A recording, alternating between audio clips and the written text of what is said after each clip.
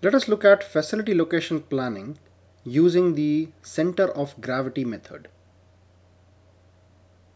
The Mumbai Baking Company currently has 4 retail locations within the metropolitan area of a major city.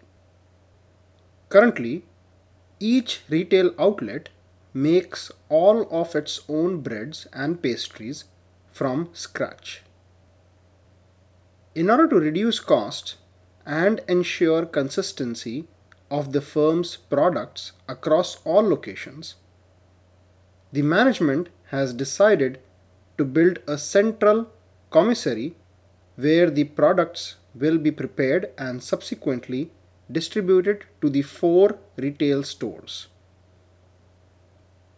The question now is where to locate the commissary. So, of course, the criteria to choose the location of the commissary would be at a place where the total cost of transportation to all these 4 store locations is minimized.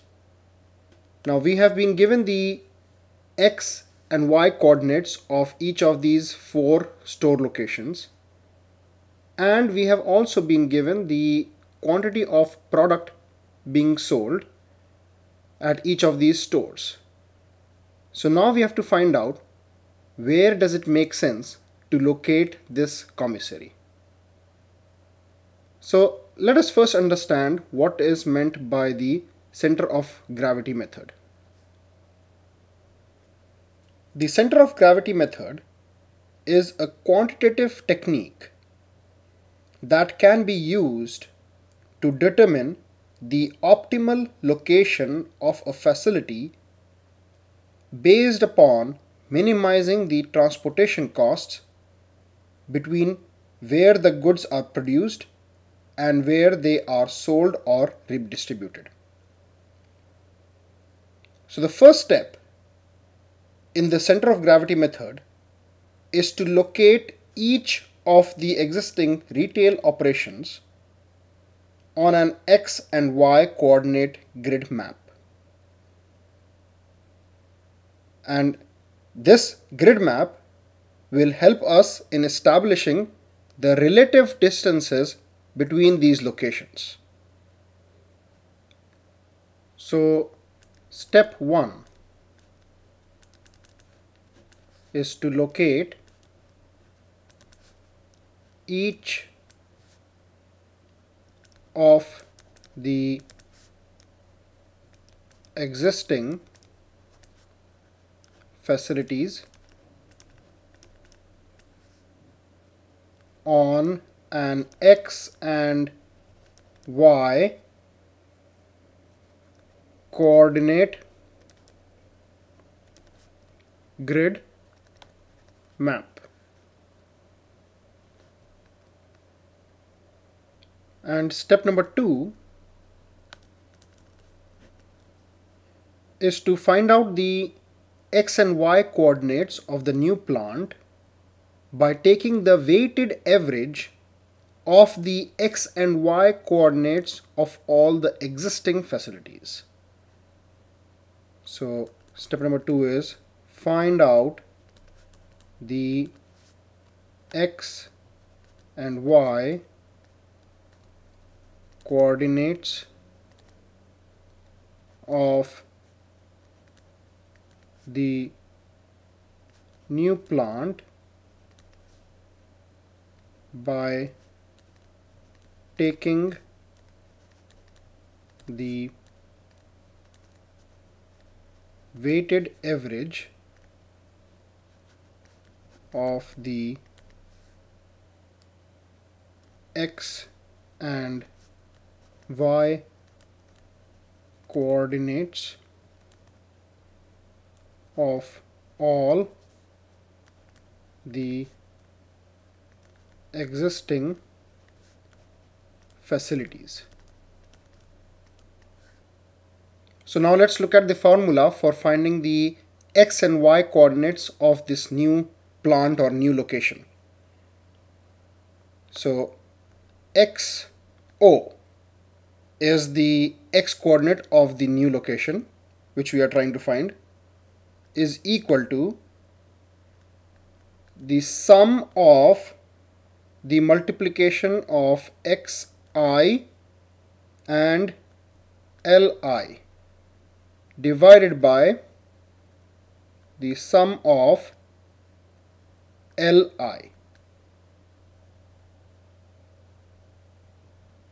and the y-axis is y is equal to sum of the multiplication of the y coordinates and li divided by the sum of li.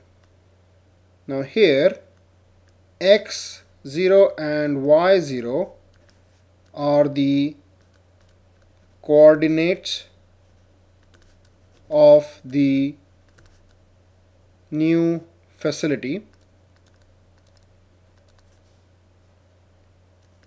Xi and yi are the coordinates of the existing facilities, and Li is the load to be transported between the existing facilities and the new plant. Load to be transported between the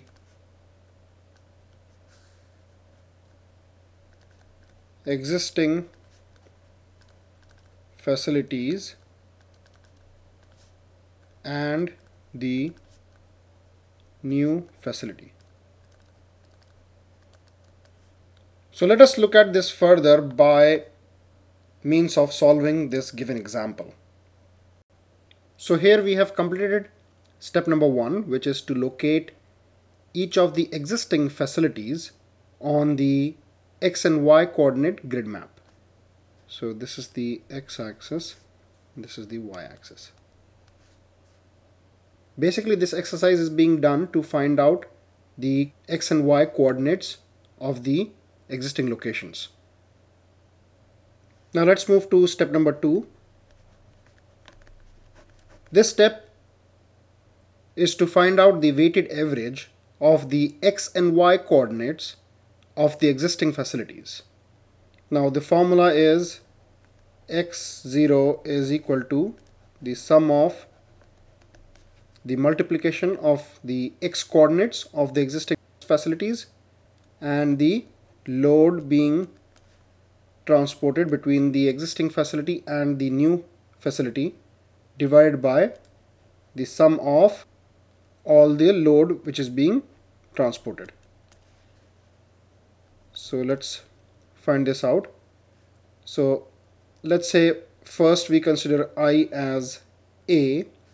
So the x coordinate for A is 125 multiplied by the load being transported between A and the new plant or the new facility, which is 1250, plus next is B, so 250 multiplied by 3000, plus C 450 multiplied by 2750, plus 200 multiplied by 1500, and this whole divided by the sum of all the loads, which is 1250 plus 3000 plus 2750 plus 1500,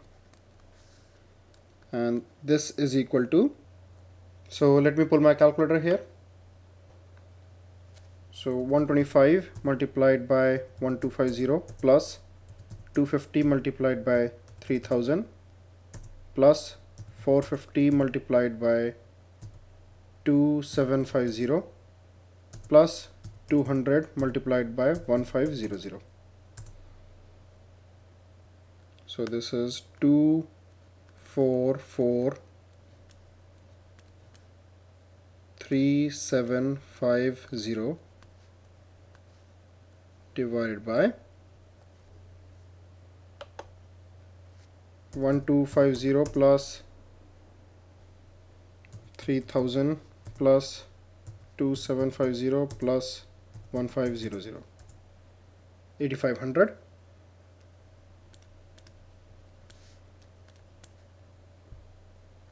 So 2443,750 divided by 8500, and this is equal to 287.5. 287.5. This is the x coordinate of the new facility. Now let's move to find out the y coordinate.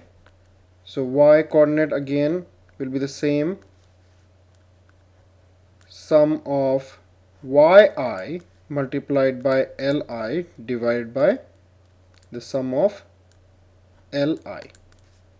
So this is equal to, for a, the y coordinate is 100, so 100 multiplied by the load being transported between the facility A and the new facility, plus for B 75, so 75 multiplied by the load, which is 3000,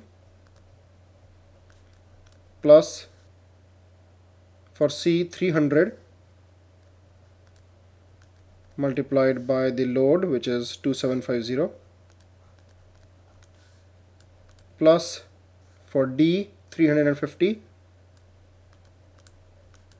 multiplied by the load, which is 1500, and this whole divided by the load, which is 1250 plus 3000 plus 2750 plus 1500.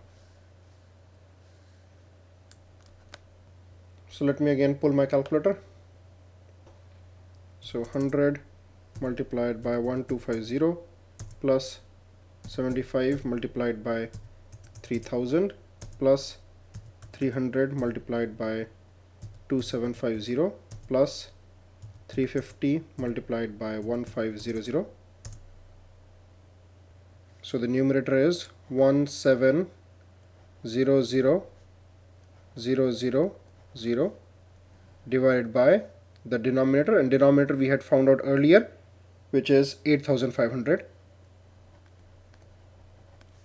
So this is equal to, so divided by 8500, 200. So the y coordinate of the new facility is 200. So let us locate this new coordinates or the new facility on this grid map. So 287.5, which is the x coordinate, will be somewhere here, and the y coordinate, which is 200, will be somewhere here. So this will be somewhere around here. This is the new facility with coordinates 287.5 and 200.